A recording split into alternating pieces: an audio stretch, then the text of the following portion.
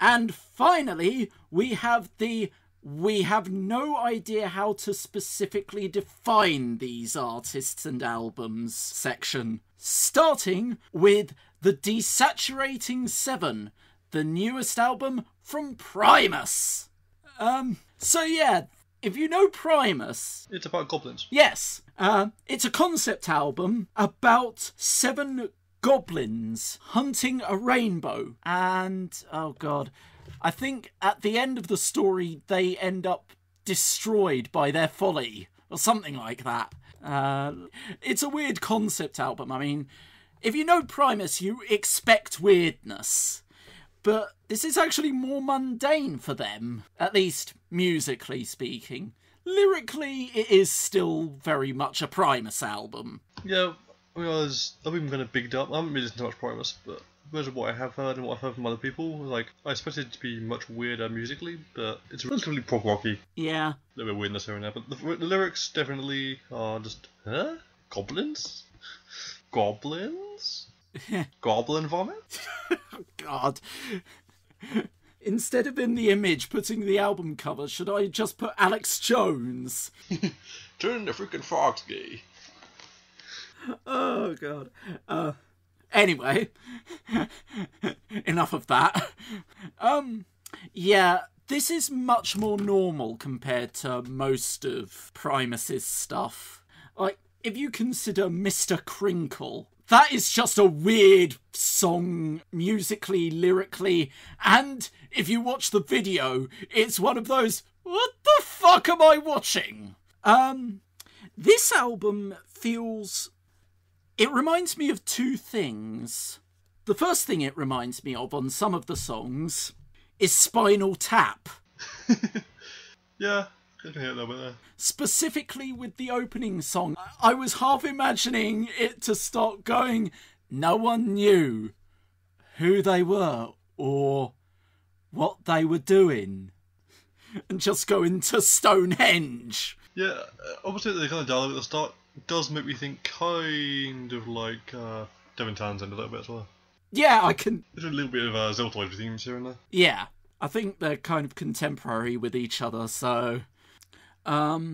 there's a particular Danny Elfman film, or... I can imagine Danny Elfman and Primus working well together. Yeah, but, Wingo, and Primus team up win.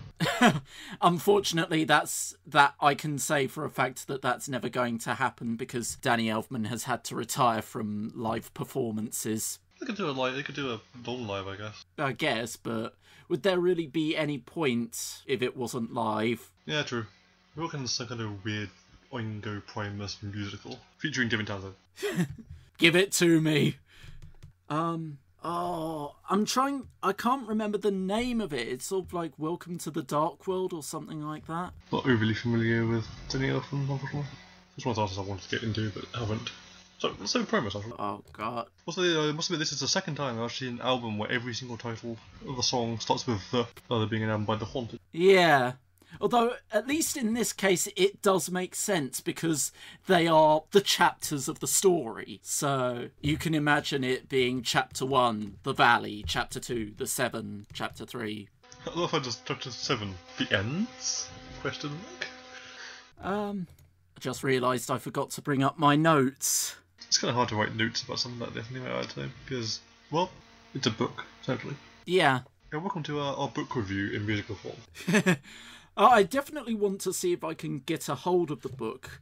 The one problem is, I think it's Dutch. Danish or Dutch, something like that. Yeah, background and composition. The Desaturating 7 is a concept album based on the children's book The Rainbow Goblins, written by Italian author of children's books Ulderico. Italian. Band leader Les Claypool used to read the book to his children when they were younger and was fascinated and inspired by the book's vibrant artwork and use of colours. Funny that! That's why I'm seeing links to Les Claypool stuff when talking about this. Or looking at this. Yeah. There's quite a lot of it around. Well, I was meaning funny that a book about rainbow goblins has vibrant artwork and use of colours. Because we're talking about colour as well. Yeah. Claypool always felt the book's story would make a fascinating musical project, and eventually approached his fellow band members about recording original music based on the story of the book. This is the second Primus album based on a movie or book, the first being the 2014 album Primus and the Chocolate Factory with the Fungi Ensemble. Yeah. And it's their shortest full-length album to date. I actually have the Primus and the Chocolate Factory album. It actually turns the music kind of sinister and terrifying. And important to note, it's based on the original Willy Wonka and the Chocolate Factory. The good one. Come on, Heat, get me! Yeah. As I did say before we start recording, actually, this is quite a short album, but yeah, if it's the shortest they've done, then that proves true. But it's one of those albums that is very short, but that's not necessarily a problem for it. It's very kind of, it's got all the goodness you want compacted into a small space, I guess. It's a very competent album. Also quite, it's managed to get that kind of long, kind of winding progginess to it, despite being quite short as well, which is honestly quite impressive.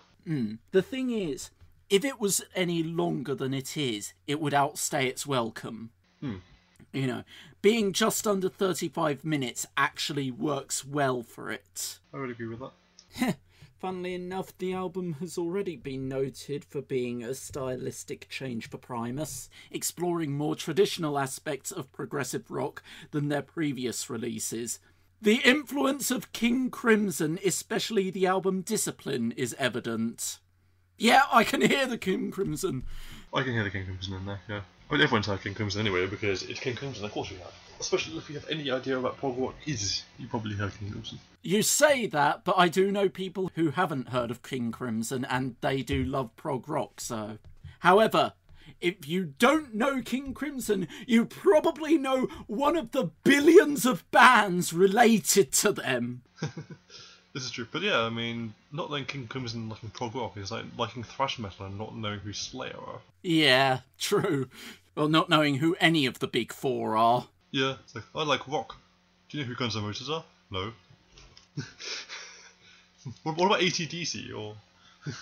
Or, I like rock. Okay, do you know the Rolling Stones? Yeah, it seems... They're basically... King Crimson are quintessential prog rock, I'd say. They may not be as mainstream as something like, say, Pink Floyd, but they're still pretty goddamn important to the genre. And better than Pink Floyd. Come at me! I don't think that many people would even disagree with you there. Yeah, but I want to see how many people attack me in the comments. You know, after that last stupid comment we got, accusing us of being holier than thou and condescending, is sort of like, fuck it, come at me, bro. The funny thing about that is like, oh, you're looking for an artist to hate, despite the fact that both of us mentioned during that one review that we actually like Submariner Man and stuff. Yeah, I mean, you actually expressly state about me being a fan. It's sort of like, wanting to hate? No! Yeah, enough about Bitchfest, let's get back to Primus. I want to talk more about goblins. Yes. As you say, it was very difficult to write up notes about this one. It's sort of like, okay, how do I explain a concept album that I've never heard of what it's based on? I would also say, well, for me, I can hear the King Crimson, and I can also hear early Pink Floyd influences. Some of the very kind of earlier, more experimental stuff, yeah. Yeah, sort of Ummagumma era, that sort of thing, which is stuff that I do like. But it's like, if early Pink Floyd formed a supergroup with Mr. Bungle. Yeah. Yeah, just until I think one track particularly stands out to me though. That being the Trek. I thought the way it kind of builds up and has that kind of one bit in the middle of it. Yeah. I'd say of the longer songs, the Trek definitely stands out. Of the shorter ones, the Scheme really stands out. It's just got this very sort of jaunty dum-dum-dum-dum-dum. The opening bass groove it's got is very nice. Yeah. I really like when it goes into this sort of jazz groove, almost. Yeah, the middle part of the album is very, very strong. Yeah. It's not sort of say it's bad in the other parts, and they're saying that it starts out good, gets better in the middle, and then goes back to being good again. So, which is, there's no bad part of this, I wouldn't say. Yeah, and as I say, the short length of the album actually helps it, because it does give the feel of a short story, whereas some concept albums might be a bit too long. This hits the sweet spot where it's just the right length to say everything it needs to. I did actually look up stuff with regards to the book, and the title of the album is in reference to the goblins themselves, each one named after the colours of the rainbow. It's not just that they're... I kind of got that influence from the album. Yeah. On the cover. I assume the cover is probably an actual illustration from the book. I think it is. Yeah. I would say it also has a lot of oddly classical music influences in sort of structure. What did I say? Rock and metal came from classical originally. Well, rock and blues, but sort of Edvard Grieg and Prokofiev influences seem to bleed through. It's also a very good album to just let yourself zone out to and just let it play with your mind. Just let your dreams be influenced by this bizarre story about these crazed goblins hunting a rainbow and then meeting their untimely end. So one thing I really like about the album is it's not one of those albums that ends exactly the same way it starts. That little guitar tune is exactly the same right at the very end as it is at the start. Like kind of just complete the cycle. Love when albums do that. Yeah. Overall, what would you give it out of 5? I think a solid 4 here. 4, possibly a 4.5? It's definitely a strong album. Yeah, I really wasn't sure what to really put it down as rating-wise. All I could say with any degree of certainty is that it's not being given enough praise by the bigger professional raters. You know, it's been given 3 out of 5 and B rating and a C+ and things like that. And it's sort of like, motherfuckers, it's better than that. You don't know good shit when you... Well, we're talking about people who gave Marilyn Manson a 4 out of 5, so what do they know? This is the real shit. It's kind of ironic because that's a song by Marilyn Manson, so... Yeah. Move forward. Yep. Good stuff. Yeah. Definitely check this album out. I will be trying to find the book, because I'm intrigued as to what it will be like. I mean, just because it's a children's book doesn't mean it won't be a fun book to read. You can look at the illustrations. Yeah. Which sounds like quite an important part of this anyway. So. But yeah, definitely check this one out. Next...